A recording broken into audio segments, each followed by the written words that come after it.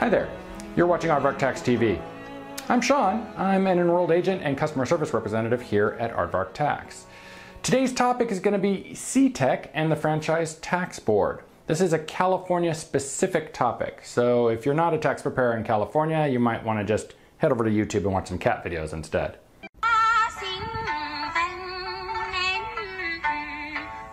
But if you are a California tax preparer and you're taking this as part of our 20-hour federal and California tax course, terrific, we got you covered. We're going to inform CTEC that you finished and you're going to be able to renew your CTEC registration. All is good in the world. If you're just watching this on YouTube though, then you're not getting that credit for having watched this video and doing the work maybe associated with completing your education. So make sure you head on over to www.aardvarktax.com in order to register for the 20-hour course today. So, what is CTEC? CTEC is the California Tax Education Council, and it was created by the California legislature in order to ensure that tax preparers in California are ethical and well prepared. Now, you don't always have to register with CTEC.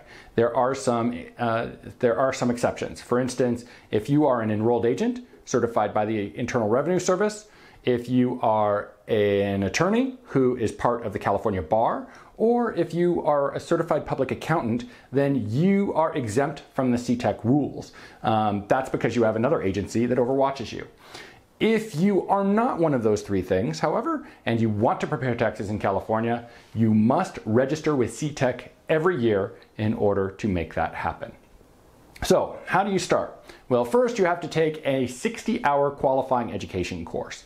Now, this is not something that our company provides. It's a qualifying education rather than continuing education. And you must take it before you register with CTEC for the first time, unless you have work experience from another state, and then you want to reach out to CTEC to see how that work experience can be applied so that you don't have to take that education.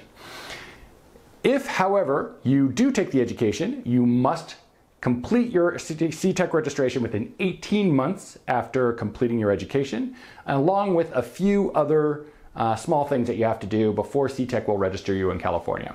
The first is that you have to have a PTIN from the IRS. So you cannot start preparing taxes in California without both a CTEC registration and a PTIN from the IRS. Second, you're going to need a surety bond for $5,000 so that if you make a mistake on someone's taxes and they lose money, that they have an opportunity to kind of get some of that back through an insurance policy. Third is that you must get a criminal background check. For those of you who are already registered with CTEC who have never done a criminal background check with CTEC, don't worry about it. You don't have to. The legacy folks are exempted for the time being, but anyone new who is just starting as a CTEC tax preparer will have to get a background check with their fingerprints and do all of that kind of thing for CTEC before they will be allowed to prepare taxes in California. Finally, once you've done those things, you have to go to the CTEC site and you have to register. And then every year thereafter, you have to re-register. And part of that re-registration process is going ahead and getting 20 hours of federal and California tax law, of which this course, if you're taking it, will completely fulfill that obligation. Once you have completed your education, you must go to the CTEC website yourself and make sure that your bond is up to date and then re-register with CTEC. We will inform CTEC that you completed your education, but that is not enough.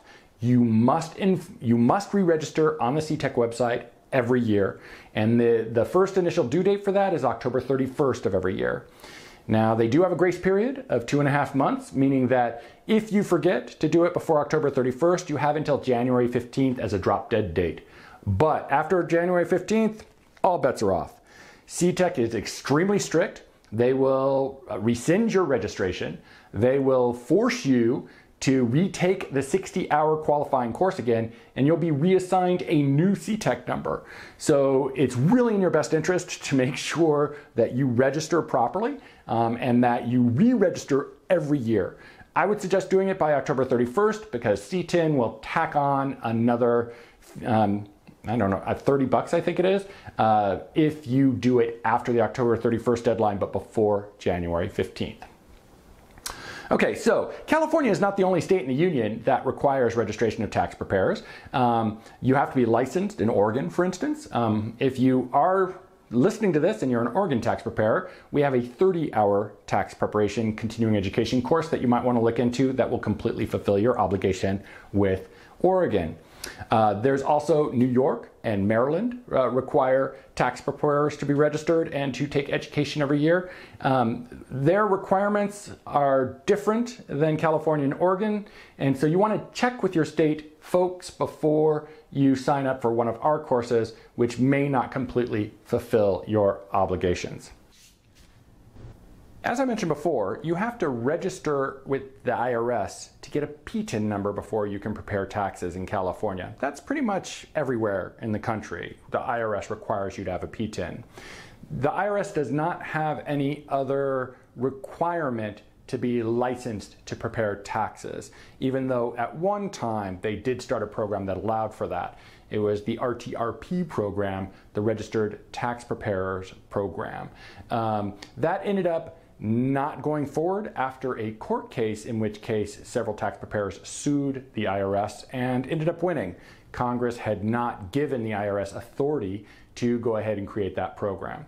So what Congress and the IRS, I guess not Congress hasn't done anything, but what the IRS has done in its stead is it created a new program called the AFSP. It's the Annual Filing Season Program that you can belong to if you want to. It's an optional program that basically proves to the world that you have got the chops to do tax preparation well.